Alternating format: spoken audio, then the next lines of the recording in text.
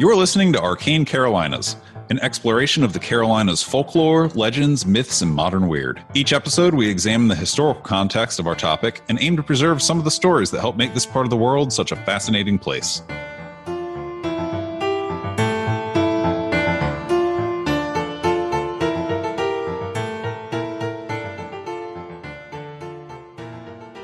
Just wanted to start this episode off by letting you know that this is an episode containing two segments that are unrelated to each other. So you're going to hear the first part, which is about spontaneous human combustion. Who doesn't love spontaneous human combustion? And then you're going to hear a little musical zinger, and then there's going to be a second segment. So I just wanted to bring that up so that you would know when it sounds like the episode is winding down, the episode is not over. We just recorded a little conversation between us about an unrelated topic a few days ago and wanted to toss it into this episode just to share our enthusiasm for it. That segment is the Boglins segment. We say this in the Boglins segment, but I want to reemphasize, we're not getting paid anything. We're not getting anything from them to talk about them. Charlie read about them and thought it was really neat, and I think that is awesome. And I'm so glad that we got to chat about it because it sounds really cool. Thanks for listening. Hope you enjoy this episode. So we have been trying to get my notes up for the last 33 minutes, and we finally have, because as Michael just so succinctly put it, cloud computing solves all our problems. Doesn't it? I love the cloud. The cloud loves me. The cloud loves me so much that sometimes it takes the things that are precious to me and it keeps them very safe. From even me. Well, we're recording to the cloud. So this episode is brought to you by the cloud. In a lot of ways, it's like that thing that I often do myself, which is say, oh, I need to remember where this thing is because I'm going to need it 6 months down the road. So I'll put it someplace special. Oh, yeah. Very, very secure. This is a topic that I really, really like, and it was picked by our Patreon backers. Yeah. So I'm pretty happy about that. Our story today is not the one that they actually voted on. It's in the same genre, but as I was investigating the one that they voted on, that took some twists and turns that I didn't expect and will wind up being a separate episode with a completely different flavor, a little more supernatural. This is more science-y, for lack of a better term. But I love that. I love it when we pick a topic, or when Patreon backers pick a topic for us, rather, and it turns out to be something where there's real meat on the bone, you know? Yeah. I was like, we're going to talk about these spontaneous combustions. And then those spontaneous combustions weren't what anyone thinks of when you think of spontaneous combustions. I find the topic of spontaneous combustion fascinating. I have read very little about it, know very little about it, but concept itself at sort of the elevator pitch level is terrifying and fascinating. And so when you said this was going to be the topic and that you were going to handle it, I was like, this is amazing. I'm going to get to just sit back and listen. It is weird and scary because you can blow up. Okay. I have been interested in this, not intensely, but I wrote a paper in 9th grade biology on spontaneous human combustion. Did you? I did. I was in honors biology in Mr. McDivitt's class, and Mr. McDivitt said that we could pick our own topic for our spring paper. And I was a weird young man that said, I want to write about spontaneous human combustion. Wow. And he said, if you can find enough legitimate sources to write on it, you can do that. But you can't just talk to me about the X-Files in a paper for 3 pages. Or whatever the page count was for 9th grade bio. Do you remember what grade you got? I got an A. He loved it. Awesome. Yeah, because it's pretty well documented, actually, the phenomena. Going back several hundred years at least, there's earlier primitive art of people belching fire and stuff, which we have no way to interpret what that means. But as far as the era of modern and semi-modern medicine, there are reputable examiners that have concluded that people just blew up. Wow. Ooh. So we'll get into that, including one in the 70s in France, but that's not what we're talking about. Today we're talking about Greenville, South Carolina. Okay. Which is located in Greenville County, South Carolina. I'm chuckling because I, for complicated reasons, more or less lived in Greenville for a year at one point. I lived in Greenville 5 days a week for work. And that was a long time ago. And Greenville was an interesting place, is what I will say. Well, it is the most populous county in South Carolina. Mm-hmm. It was originally Cherokee territory. Settlers arrived. And in general, it was really peaceful and everything was cool until the American Revolution, when there was a split between British loyalists and revolutionaries. So that sort of brought conflict and division to the area. There were battles and fights and whatnot. After the revolution, things settled down, cotton mills popped up, a rail line was eventually built. During the Civil War, even, the town was quiet until 1865. Union troops came through looking for a fleeing Jefferson Davis. Plot twist, he wasn't there. If you haven't seen that episode, sorry for the spoiler. Post-war, it continued to thrive as a textile town, and by 1915 was known as the Textile Center of the South. Oh, interesting. Yeah. There was an Army training camp there in World War I, an Army air base in World War II. It's currently home to a number of colleges, a GE manufacturing facility, Michelin, like the tire people. They have their North American HQ there. If you've ever driven on 85, you see it. I think it's 85. Yeah, absolutely. But if you're like driving to Atlanta, for instance. Yeah.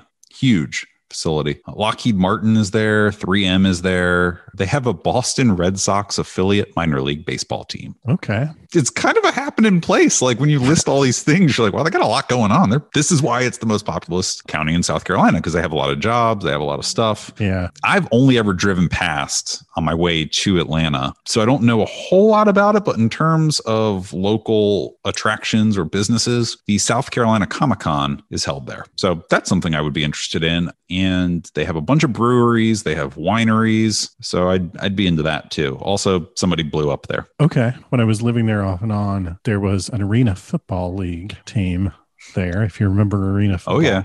Yep. I don't know if arena football in general still exists. I'm pretty sure it does in some capacity. Okay. And the Civic Center where they played, I guess, is what I would call it. The arena where they played, I guess, since it is arena football, it was next to a massive graveyard, which at the time was the dominant feature of downtown Greenville.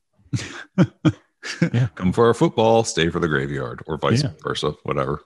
Come for the graveyard, stay for the football. So our story was reported on March 2nd, 1953 in the Greenville newspaper with roughly these details. At around 11:15 a.m. on a Sunday morning, March 1st, 1953, passersby saw smoke coming from the windows of a car parked on the shoulder of Bypass Highway 291. The car's windows were blackened by the smoke, hiding the interior. The passersby stopped and ran to the car to investigate and try to help, but as they approached, it pulled off and drove about 400 yards down the highway, where it skidded 10 feet to a stop, teetered on the edge of the road, and then rolled 270 feet into a ravine, flipping over twice on the way down. Oh, gosh. Yeah. Police and firemen arrived on the scene. The cabin was still filled with smoke and smoldering, so they smashed out the windows and began putting water in there. They couldn't see the blaze, but they could see smoldering. And as the smoke cleared, they found what was left of Wayman Wood. So I am going to do a screen share now, and I am going to show you what they would have seen. This is Wayman Price Wood's grave. Oh. So it was very easy to verify stuff on this story because of how recent it was and how widely reported it was. That is his car. Wow. Oh, gosh. So you can see that it's kind of banged up, like physically from rolling down the hill. You can see that the fire and the fire damage is pretty localized to the driver's seat. And here is the actual newspaper clipping. Wow. And we will put all of this on the Facebook page. Oh, that's just horrifying. So to say that he was burned badly is an understatement. The fire... Sorry, I shouldn't laugh. In your defense, I played that for comedic effect. Okay, good. Thank you. I just didn't want any listeners to think that I don't feel a little bad about that. No, so he was all burnt up. And the fire did appear to have been focused in the driver's seat where he had been seated. The upholstery above his seat and the driver's door had been burned and charred. Plastic fittings around the window and on the door handle had burned off. The windshield glass was reported to have developed a bubbled effect from the heat, but in comparison, the front passenger seat was barely burned and the back seats were completely undamaged. The scene attracted a number of gawkers, as you can imagine.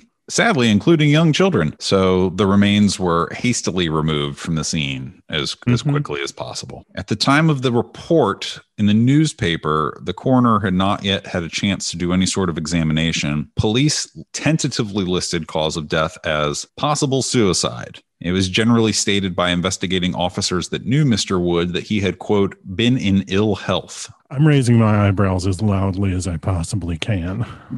There was a second short follow-up on March 3rd that the coroner had a chance to look at the bits and said this was a suicide by fire. And I am not really sure about that. That sounds like somebody in search of an easy answer. Like that sounds like something it's awfully tidy to write in on a death certificate and then stop thinking about it. Swamp gas. Right, exactly. It's the swamp gas of death methods. Suicide by fire is exceptionally rare, and it's complicated, and people don't do that without, screaming and stuff. Also, so I did some digging through genealogical stuff. Again, this was super easy because of how recent it was. He had a wife, he had young children, and I will admit that is not always enough to stop people from hurting themselves. Oh, sure. This was 1953, though, and like you just mentioned, there are easier ways to off yourself if that's what you're doing. Yeah. So let's say the wife and kids aren't enough to make him stick around. Let's say ease of use or ease of method isn't enough. Let's even say he was broke. Like, let's say they're like, I'm playing devil's advocate. Like, let's really lay all the things out there that sometimes contribute to these terrible circumstances where people harm themselves. This is 1953. The model of the car was a 1951 Nash, and that would have been very easy to sell if he was in financial straits because Nash Automotive was kind of a big deal. They weren't one of the big three, but they innovated tons of stuff that we take for granted. Like it wasn't a schlub car. It had seatbelts, it had unibody design.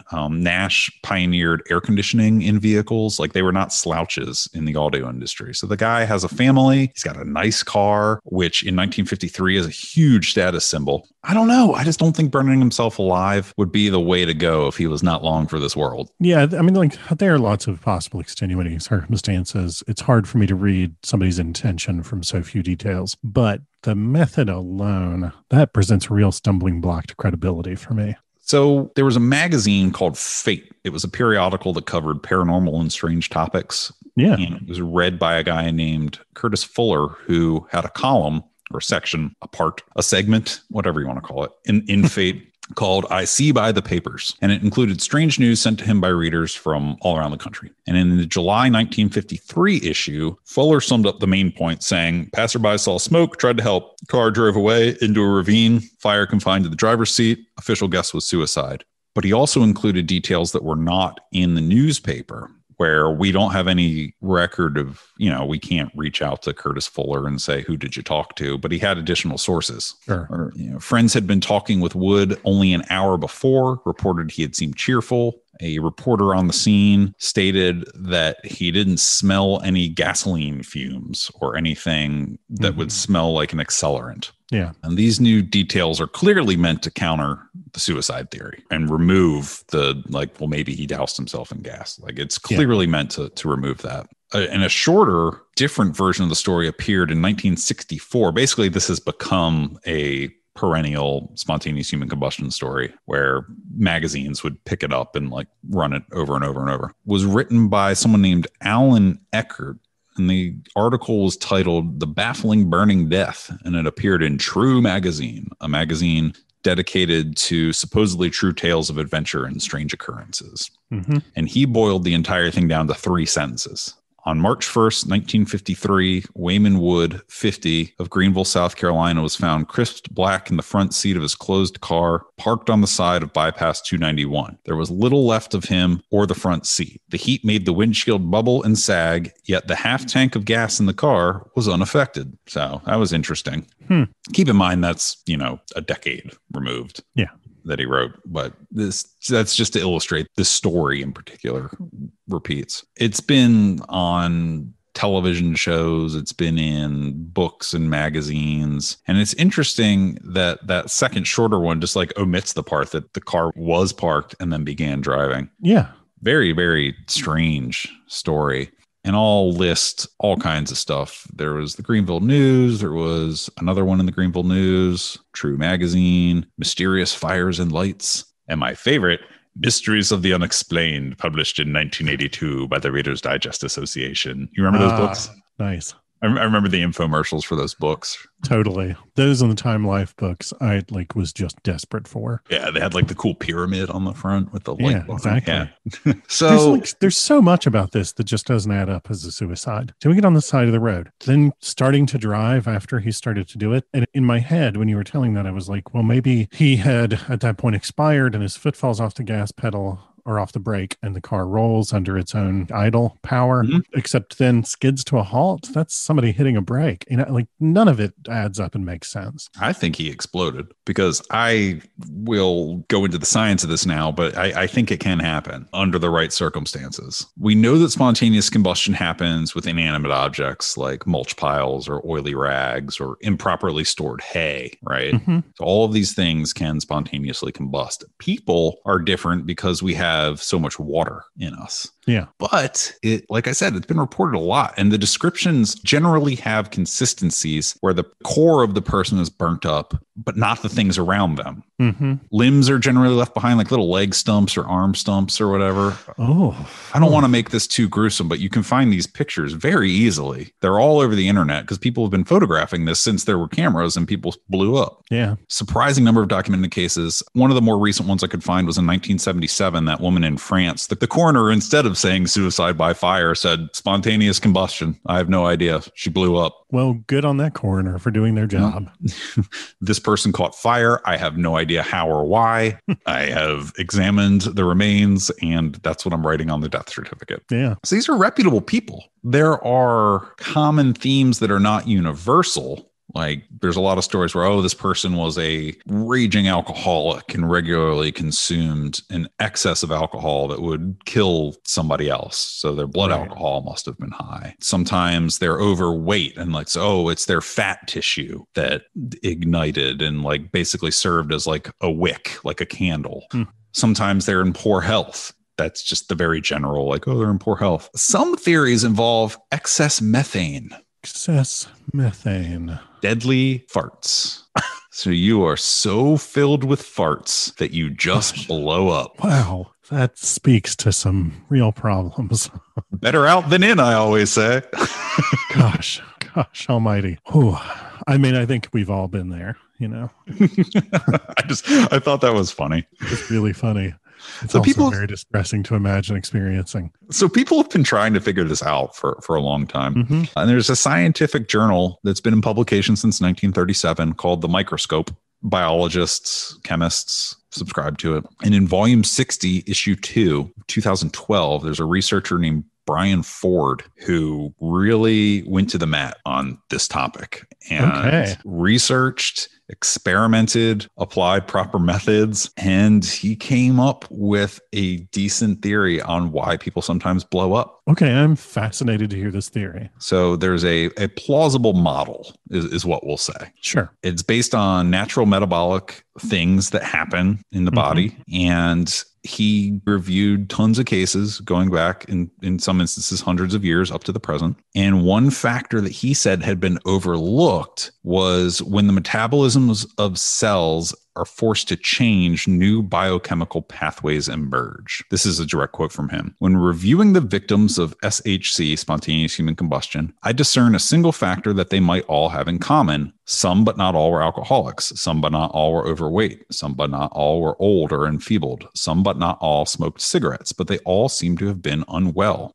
In many conditions, including alcoholism, blood glycogen levels become depleted. Cells can no longer rely on conventional energy resources, and fat molecules are used instead as an energy source. You might know this as keto. Oh. The fad diet, where you remove carbohydrates and you remove sugars. And you use fat as an energy source. Yeah. I know 2 people that have done this diet, and apparently you are very unwell at the start of it. A friend of mine who does keto describes how they periodically experience something called keto flu. And apparently that's a term that gets used by people who do keto and are real devotees of that lifestyle. And according to this person, it involves their electrolytes getting out of balance or something. And basically they start to feel bad. And in their case, they have to drink a whole bunch of pickle juice, basically. And then they say that they feel better. Right as rain. Yeah. So the way it works is triglycerol lipids split to provide fatty acid chains and a glycerol molecule. And the fatty acids are used as an alternative source of energy through a process known as beta oxidation that gives rise to acetyl coenzyme A, or acetyl CoA. And that drives the Krebs cycle, which is the energy cycle in the mitochondria, the powerhouse of the cell. Thank you, Mr. McDivitt, ninth grade biology.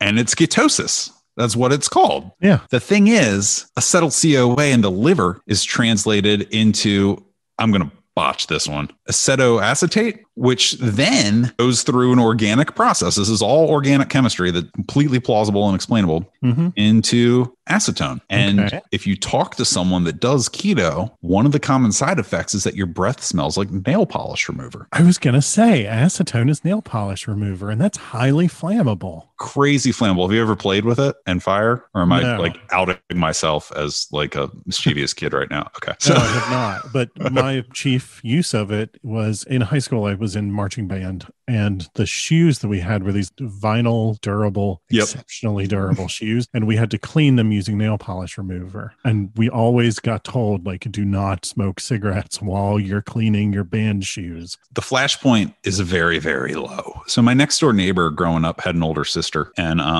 we played with firecrackers and bottle rockets and BB guns and like all the stuff you're not supposed to, blowing things up. And I remember he got caught stealing his sister's nail polish remover. His mom caught him leaving out the front door with it. We were basically like trying to make rocket fuel. We're like, well, what if we create like a booster for this bottle rocket and like strap a G.I. Joe to it? And that was the goal, was always to make the G.I. Joe fly, and it never happened. Yeah. Another round of experiences with nail polish remover was definitely the Rocky Horror Picture Show phase of college, where, you know, you have to remind everybody, do not smoke cigarettes while you're removing your nail polish, etc. So unwell, tired, dieting rigorously, or exhausted, the general thing is that acetone levels can increase. It doesn't necessarily have to be that you're trying to do the keto diet. Your body can enter the state of ketosis when it needs to. Yeah. This is one of the reasons why I hate biology, and I get so freaked out because there's so much going on that could go sideways or wrong, or like I get freaked out by it. There's just too much going on.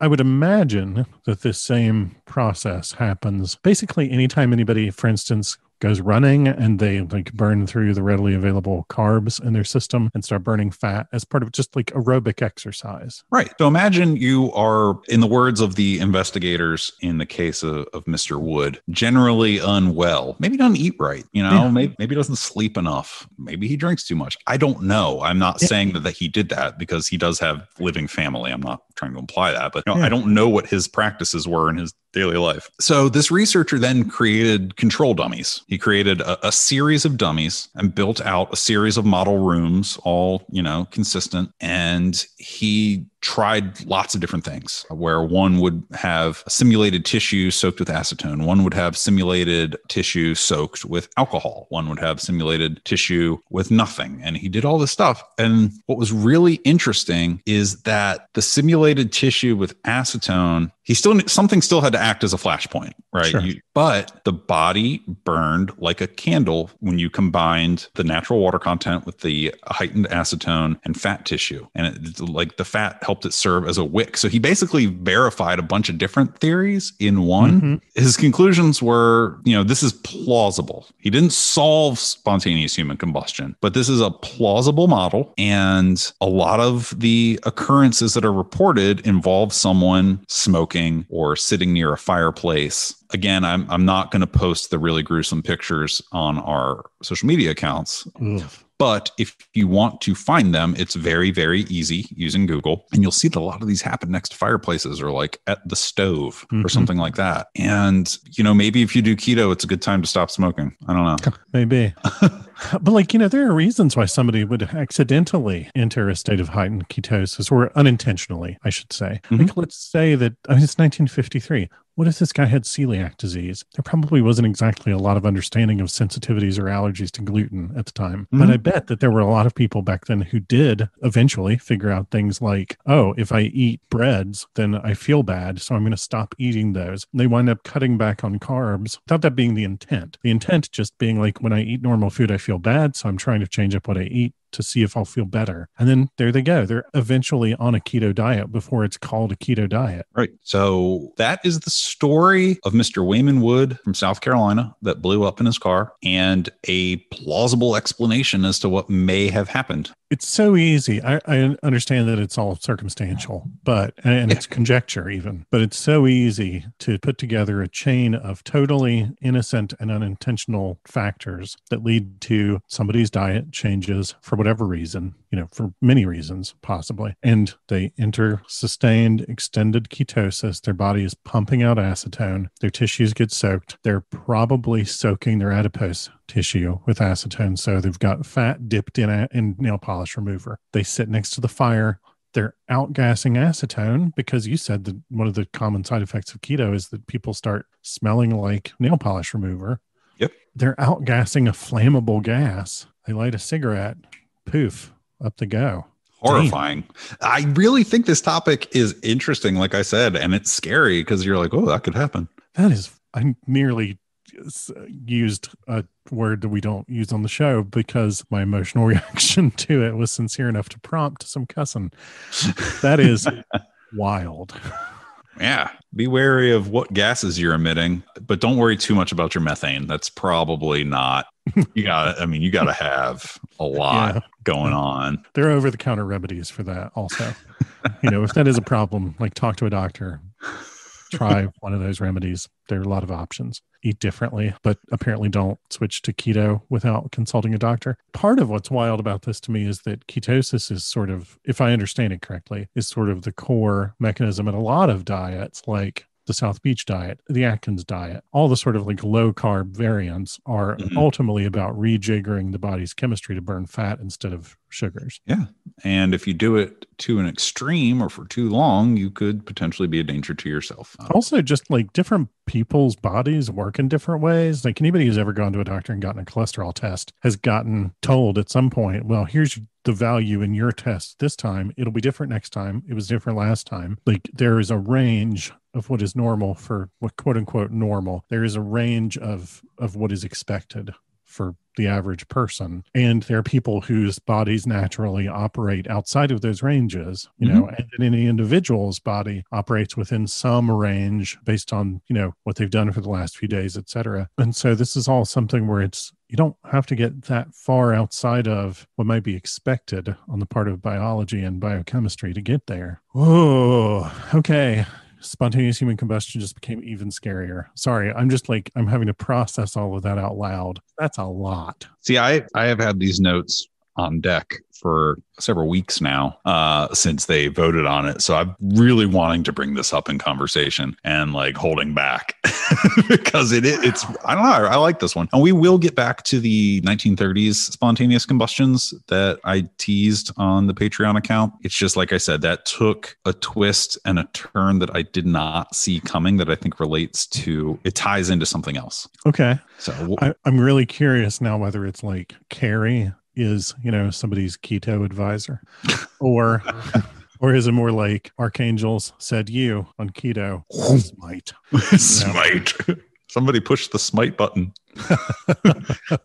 Did you leave the cover off the smite button? What did you do? Exactly. Whoops. Gosh. That is wild. Yeah, so that's all I had for today. We are reducing our content this month, but we really still appreciate you hanging out with us. Oh, yeah, totally. Everybody's busy right now. Really looking forward to some stuff we have cooking, in which I took a trip and found some new cursed dirt and have some tests to share. I'm very interested to hear about the new cursed dirt. Yeah. Thanks for listening. Hello, this is your co-host and semi-pro chuckle hustler, Charlie Mushaw. Semi-pro chuckle hustler. Wow, I had to say that very carefully. I don't even know if I needed to say that very carefully, but I felt the pressure to do so. This is Michael Williams. I am your semi-pro. You're one too. Yeah, I guess so. We were told chuckle hustler. We were told that we giggle too much, and you know what I say to that? I don't giggle. I chortle. I giggle. I go, tee. If you're not laughing with your friends while you're talking to them, what are you doing? Oh my God, right? Jeez. Anyway, and then I thought about it some more and was like, you know what? No, people like us. People wear our shirts. That makes me a semi-pro. It's not my full-time job, but you know what? Don't tell me not to laugh. I'll laugh when I want. Right. Yeah, we did have somebody accuse us of having too much fun making this. And it's like, well, we invite people to come to the table and like listen to us shoot the breeze about this stuff and have a good time and enjoy something that we all enjoy. And if somebody doesn't enjoy that, well, there are other podcasts out there. I'm sure there's somebody out there who wants a television show and takes themselves very seriously.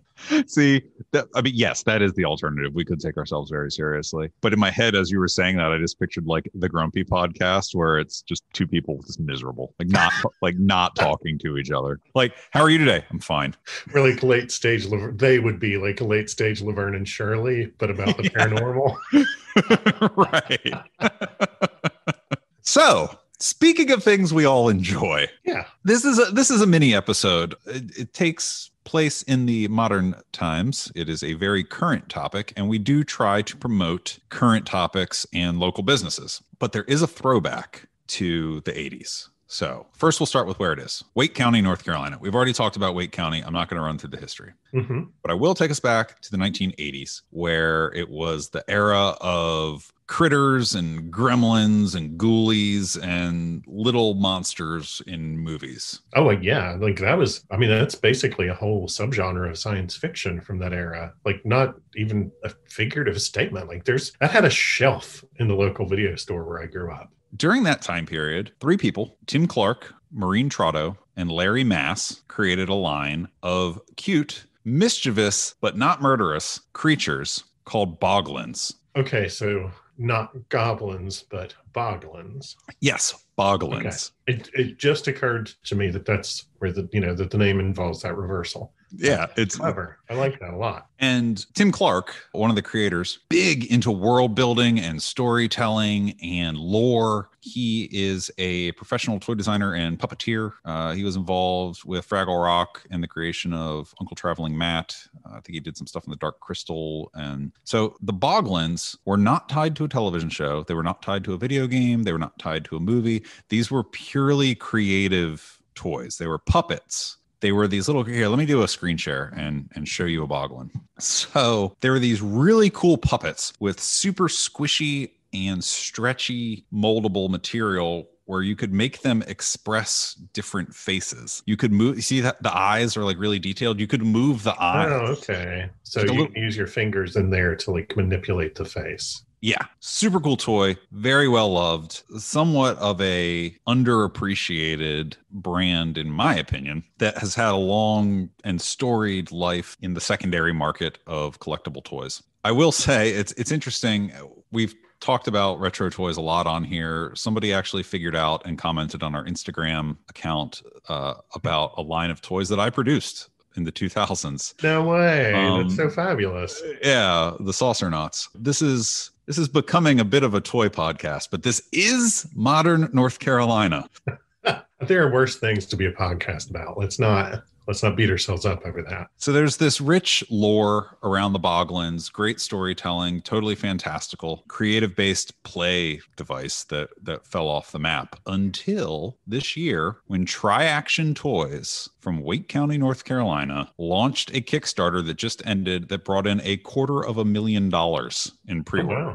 Yeah. That's not bad. Boglins are back, and I am really excited about this North Carolina business. I am really excited about what they're bringing to market. And to be totally clear for listeners, we're not tied to them in any way. No. Yeah, sorry. Not getting anything out of talking about them. It's just something that's unexpected in the Carolinas and really cool. Yeah, and I think that people that are fans of our podcast will be into the aesthetic of the Boglin. Totally. If you want a little monster stuff that you want to know about this. What's the opposite of, so we're not paid endorsement. I actually paid them. They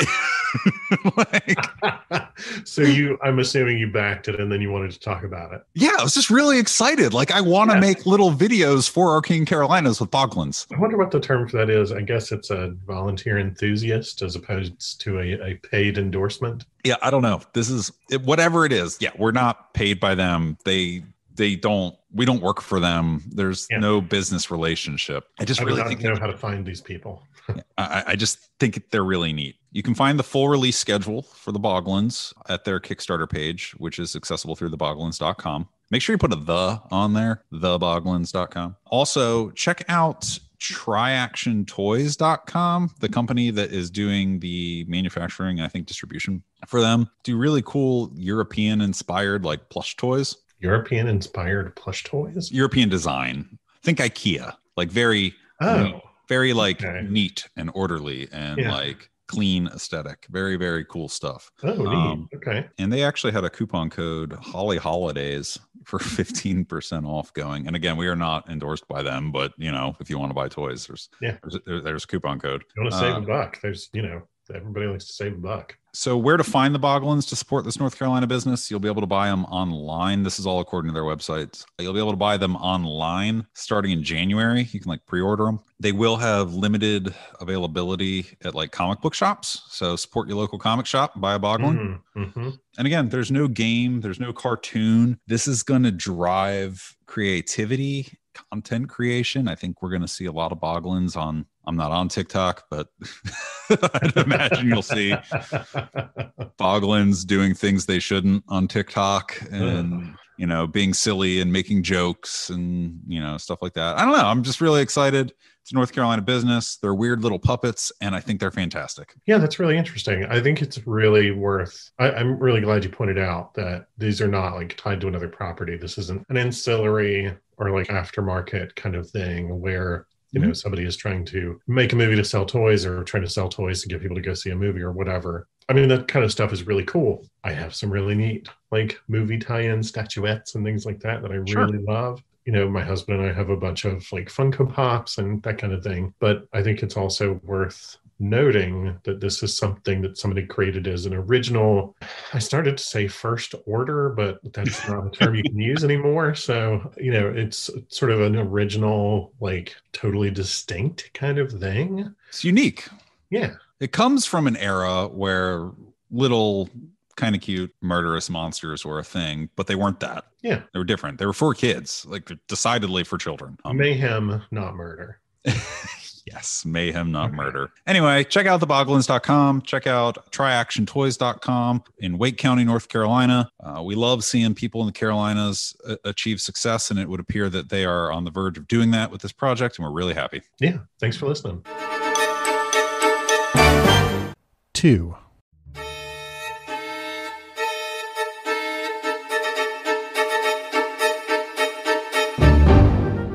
You've been listening to Arcane Carolinas. Thanks for joining us. If you liked it, give us a rating, leave a comment. If you didn't like it, send us an email and tell us why. If you're not wrong, we'll try to fix it. And if you're interested in award-winning speculative fiction, including science fiction, urban fantasy, and horror, find me, Michael G. Williams, at www.michaelgwilliamsbooks.com and check out Falstaff Books at falstaffbooks.com. If you'd like to pick up some Arcane Carolinas merch, look at behind-the-scenes info, pictures, videos, stuff like that, all the things that get cut, check out arcanecarolinas.com, where you can get access to our Patreon, our Facebook, our Twitter, our Instagram, all that in one place, including the merch store. Buy a shirt. Clothe your body. Drape your body in our wares. Be our living billboards.